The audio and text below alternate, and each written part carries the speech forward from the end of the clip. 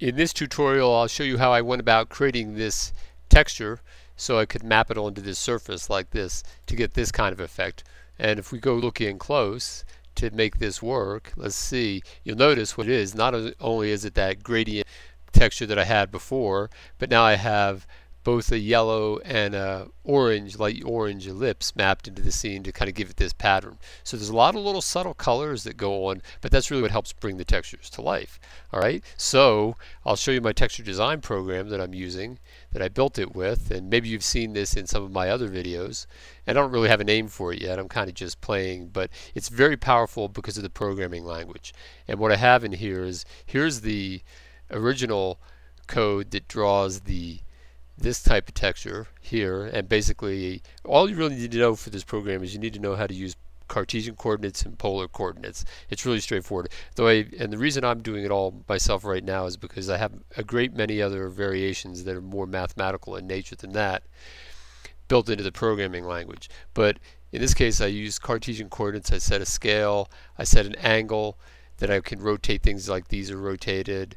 I set a color, here's color 0, or I give it red, green, blue alpha values, and then I do it for color 1. So I'm using two colors when I draw, and then I start a location at -7, and for x and y, and I give it, in this case I'm using the rectangle that I'm drawing right now, and I give it a size, and I call method 2 225 times, and that's because I'm doing a 15 by 15 grid. So over in method 2 I'm using color 0. Notice I'm not setting any colors, I'm just picking the one I want to use. And color 0 is this one down here that gets set, that I set.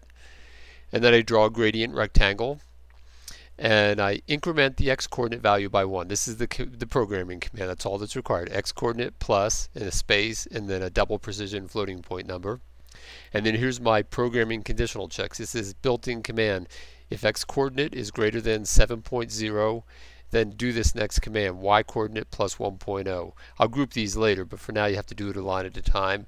And then also if x coordinate is greater than 7.0, change the x coordinate back to -7. So basically it's going across one line, and when it gets to the end it comes up and starts again, and that's how I'm drawing all this grid overlapped on each other like that.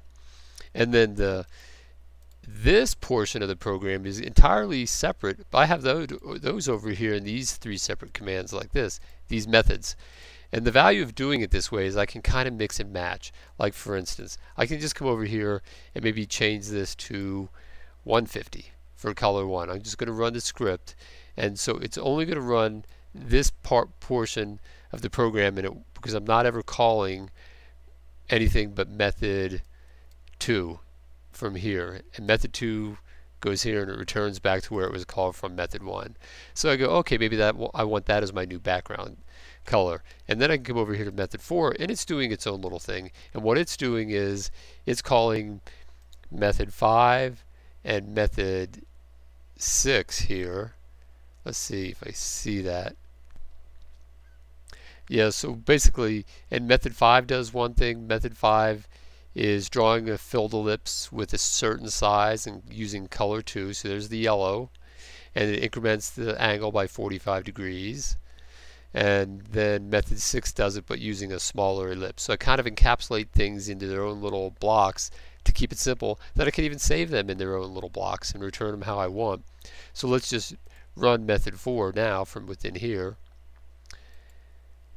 And so there is that pattern that I generated like that on a purple background. So it's super flexible for me. Like, oh, maybe this orange, maybe I don't want it centered so much, right? Well, that orange is controlled by this command right here, the radial distance for 3.0. So maybe before I call method 6 down here, I'll change the radial distance, and I'll call it maybe 2.5.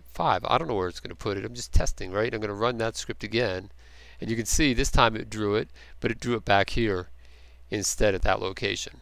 So it gives me a lot of power to adjust things. Then I just save it as a texture, and that's how I was able to bring it into Blender and map it on like that. And of course, this I'm controlling with this scale over here, so maybe I'll change that to 8 like that, and 8 down here. And then I can change the pattern as I like, depending on what I'm trying to map in the scene. Alright, well, hope that kind of gives you a pretty good idea, because you know, hopefully some point in the future, instead of me just making libraries full of textures, which I like doing, you know, eventually, if there's enough interest, maybe I just turn around and, you know, put this out there, this program out there, and sell copies of this program, and then let all of you as artists and illustrators create your own textures. Then you can create as many as you want. Okay. All right. Well, that's for now, and I'll see you in the next video.